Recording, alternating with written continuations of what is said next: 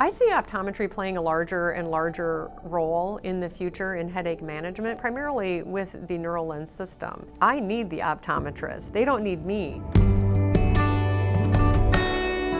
Neurolens has been a perfect addition to our practice. It's really allowed us, the private practitioner, to provide a service and a product that's not found in other outlets and has allowed us to differentiate ourselves from the masses. Neurolens is so important to optometry right now. And the cool thing about it is you're going to have patients that are just thinking that they're coming in for a regular routine eye exam, that have chronic headaches that no other doctor has been able to fix for them.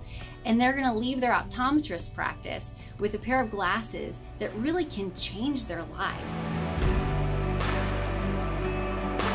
From the very first moment of putting on the Neurolens, it really relaxed my whole visual system. Not only can I read and look at a computer screen for a long period of time, but I also have no headaches. Yeah, I used to take headache medications and I had eye drops, I had prescription eye drops. Since Neurolenses, have not put in eye drops, have not taken headache medication. Like, it's crazy.